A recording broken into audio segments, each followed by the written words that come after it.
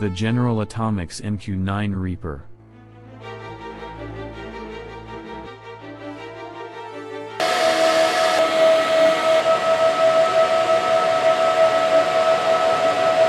The General Atomics MQ-9 Reaper is an unmanned aerial vehicle capable of remotely controlled or autonomous flight operations.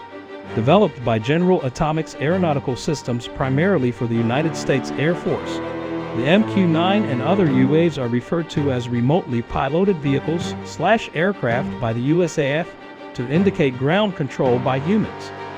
The MQ-9 is a larger, heavier, more capable aircraft than the earlier General Atomics MQ-1 Predator and can be controlled by the same ground systems. The Reaper has a 950 shaft horsepower turboprop engine compared to the Predator's 115 HP. The greater power allows the Reaper to carry 15 times more ordnance payload and cruise at about 3 times the speed of the MQ-1. The aircraft is monitored and controlled, including weapons employment, by aircrew in the ground control station. The MQ-9 is the first hunter-killer UAV designed for long-endurance, high-altitude surveillance. In 2006, Chief of Staff of the United States Air Force General T. Michael Mosley said, "We've moved from using UAVs primarily in intelligence, surveillance, and reconnaissance roles before Operation Iraqi Freedom to a true hunter-killer role with the Reaper." The USAF operated over 300 MQ-9 Reapers as of May 2021. Several MQ-9 aircraft have been retrofitted with equipment upgrades to improve performance in high-end combat situations, and all new MQ-9s will have those upgrades. 2035 is the projected end of the service life of the MQ-9 fleet. The average unit cost of an MQ-9 is estimated at $30 million in 2022 dollars. The Reaper is also used by the U.S. Customs and Border Protection and the militaries of several other countries. The MQ-9A has been further developed into the MQ-9B, which are referred to by General Atomics as Sky Guardian or Sea Guardian.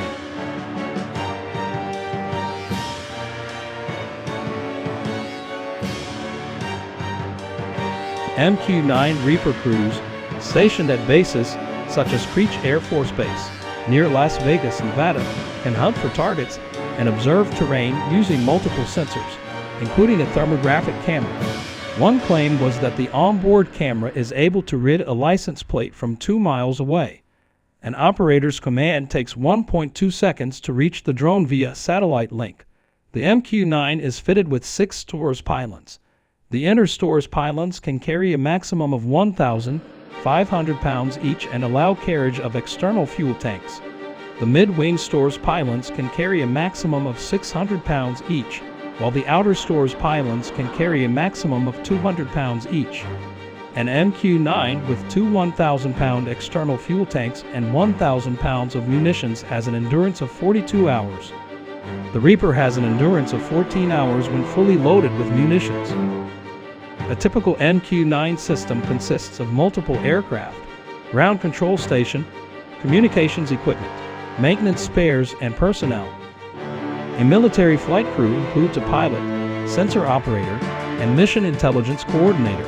The aircraft is powered by a 950 horsepower turboprop with a maximum speed of about 260 knots and a cruising speed of 150 to 170 knots, with a 66 feet wingspan and a maximum payload of 3,800 pounds. The MQ-9 can be armed with a variety of weaponry, including Hellfire missiles and 500 pounds laser-guided bomb units. Its endurance is 30 hours when conducting ISR missions, which decreases to 23 hours if it is carrying a full weapons load. The Reaper has a range of 1,000 mi and an operational altitude of 25,000 feet, which makes it especially useful for long-term loitering operations, both for surveillance and support of ground troops. The Predator and Reaper were designed for military operations and not intended to operate among crowded airline traffic.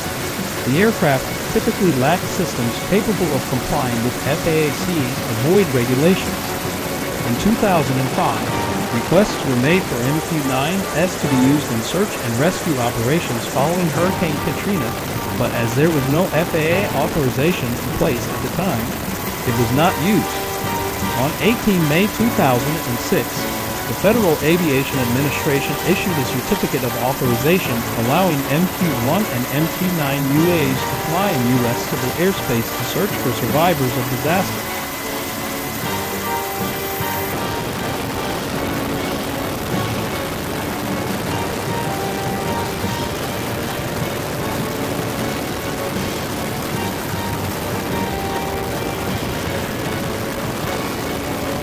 MQ-9 Reaper crews, stationed at bases such as Creech Air Force Base, near Las Vegas, Nevada, can hunt for targets and observe terrain using multiple sensors, including a thermographic camera. One claim was that the onboard camera is able to read a license plate from 2 miles away. An operator's command takes 1.2 seconds to reach the drone via a satellite link. The MQ-9 is fitted with 6 stores pylons. The inner stores pylons can carry a maximum of 1,500 pounds each and allow carriage of external fuel tanks. The mid-wing stores pylons can carry a maximum of 600 pounds each, while the outer stores pylons can carry a maximum of 200 pounds each. An MQ-9 with 2 1,000-pound external fuel tanks and 1,000 pounds of munitions has an endurance of 42 hours. The Reaper has an endurance of 14 hours when fully loaded with munitions. A typical MQ-9 system consists of multiple aircraft, ground control station, communications equipment, maintenance spares, and personnel. A military flight crew includes a pilot, sensor operator, and mission intelligence coordinator. The aircraft is powered by a 950 horsepower with a maximum speed of 260 knots, with a 66 feet wingspan and a maximum payload of 3,800 pounds. The MQ-9 can be armed with a variety of weaponry, including Hellfire missiles and 500 pounds laser-guided bomb units. Its endurance is 30 hours when conducting ISR missions, which decreases to 23 hours if it is carrying a full weapons load. The Reaper has a range of 1,000 mi and an operational altitude of 25,000 feet, which makes it especially useful for long-term loitering operations, both for surveillance and support of ground troops. The Predator and Reaper were designed for military operations and not intended to operate among crowded airline traffic. The aircraft typically lack systems capable of complying with FAA and avoid regulations. In 2005, requests were made for MQ-9s to be used in search and rescue operations following Hurricane Katrina, but as there was no FAA authorization in place at the time, it was not used. On 18 May 2006, the Federal Aviation Administration issued a certificate of authorization allowing MQ-1 and MQ-9 UAVs to fly in U.S. civil airspace to search for survivors of disasters.